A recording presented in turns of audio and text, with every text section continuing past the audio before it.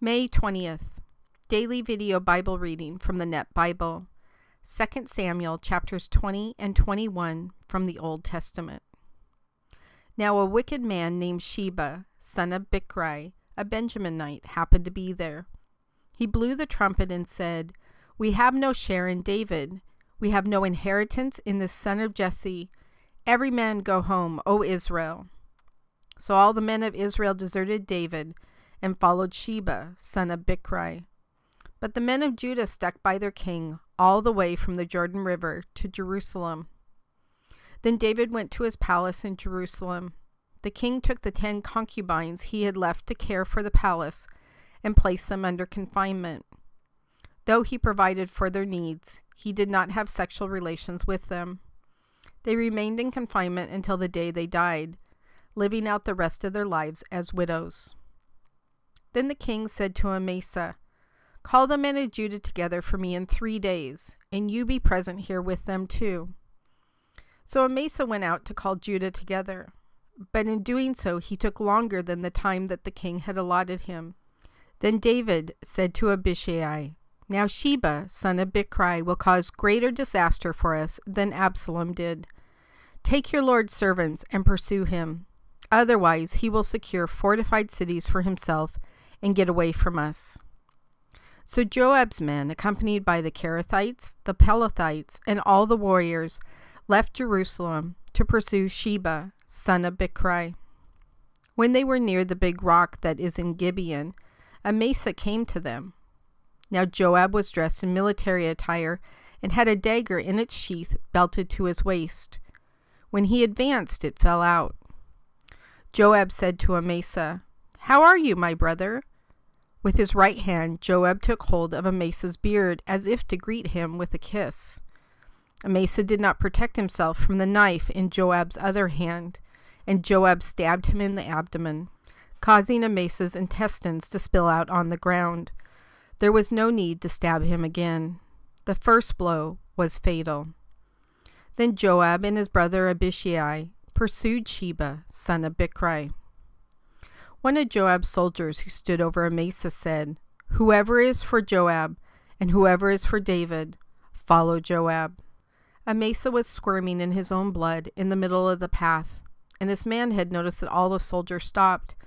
Having noticed that everyone who came across Amasa stopped, the man pulled him away from the path and into the field and threw a garment over him. Once he had removed Amasa from the path, everyone followed Joab to pursue Sheba, son of Bicri. Sheba traveled through all the tribes of Israel, to Abel of Beth-maachah, and all the Berite region. When they had assembled, they too joined him. So Joab's men came and laid siege against him in Abel of Beth-maachah. They prepared a siege ramp outside the city, which stood against its outer rampart. As all of Joab's soldiers were trying to break through the wall so that it would collapse, a wise woman called out from the city, listen up, listen up. Tell Joab, come near so that I may speak to you." When he approached her, the woman asked, "Are you Joab?" He replied, "I am." She said to him, "Listen to the words of your servant." He said, "Go ahead, I'm listening."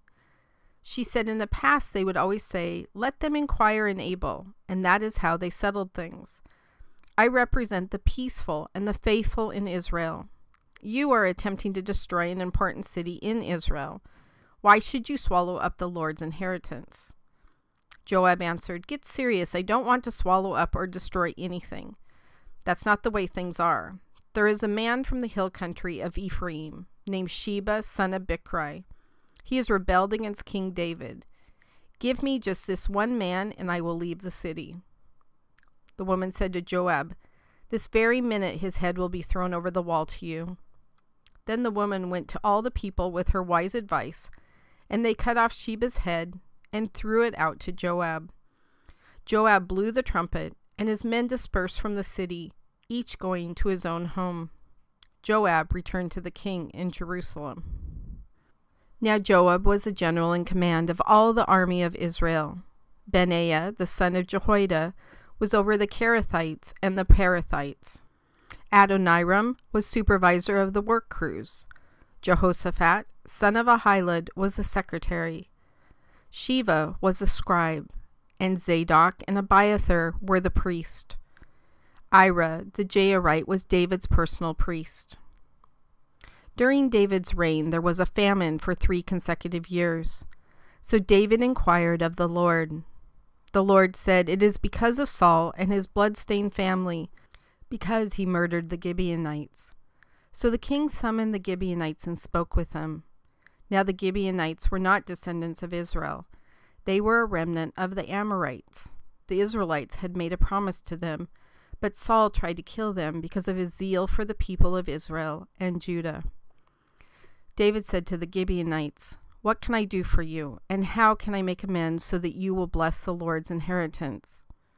The Gibeonites said to him, "We have no claim to silver or gold from Saul or from his family, nor would we be justified in putting to death anyone in Israel."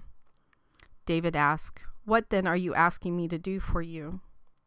They replied to the king, "As for this man who exterminated us and who schemed against us so that we were destroyed and left without status throughout all the borders of Israel, let 7 of his male descendants be turned over to us, and we will execute them before the Lord in Gibeah of Saul, who was the Lord's chosen one." The king replied, "I will turn them over." The king had mercy on Mephibosheth, son of Jonathan, the son of Saul, in light of the Lord's oath that had been taken between David and Jonathan, son of Saul.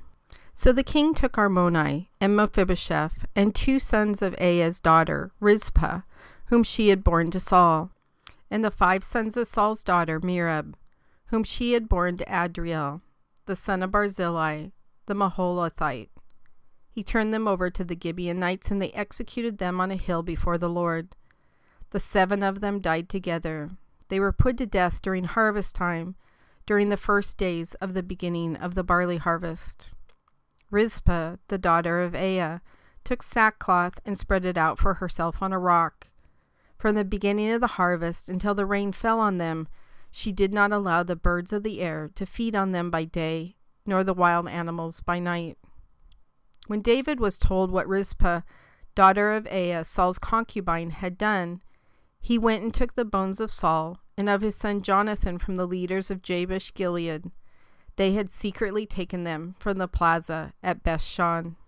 It was there that Philistines publicly exposed their corpses after they had killed Saul at Gilboa. David brought the bones of Saul and of Jonathan his son from there. They also gathered up the bones of those who had been executed. They buried the bones of Saul and his son Jonathan in the land of Benjamin at Zelah, in the grave of his father Kish. After they had done everything that the king had commanded, God responded to their prayers for the land. Another battle was fought between the Philistines and Israel. So David went down with his soldiers and fought the Philistines. David became exhausted. Now Ishbi-Benob, one of the descendants of Rapha, had a spear that weighed 300 bronze shekels, and he was armed with a new weapon. He had said that he would kill David. But Abishai, the son of Zeruiah, came to David's aid, striking the Philistine down and killing him. Then David's men took an oath, saying, "You will not go out to battle with us again. You must not extinguish the lamp of Israel." Later there was another battle with the Philistines, this time in Gob. On that occasion, Sibbecai the Hushathite killed Saph, who was one of the descendants of Rapha. Yet another battle occurred with the Philistines in Gob. On that occasion, Elhanan, the son of Jair, the Bethlehemite, killed the brother of Goliath the Gittite, the shaft of whose spear was like a weaver's beam. Yet another battle occurred in Gath. On that occasion there was a large man who had 6 fingers on each hand and 6 toes on each foot, 24 in all. He too was a descendant of Rapha. When he taunted Israel, Jonathan, the son of David's brother Shimeah, killed him. These 4 were the descendants of Rapha, who lived in Gath. They were killed by David and his soldiers.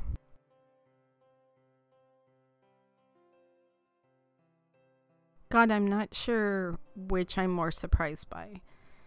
Joab stopping and listening to a woman, or a woman once again killing off the main person in the story. I didn't think Joab listened to anybody except for what he wanted to do. It's a little bit devious, that one.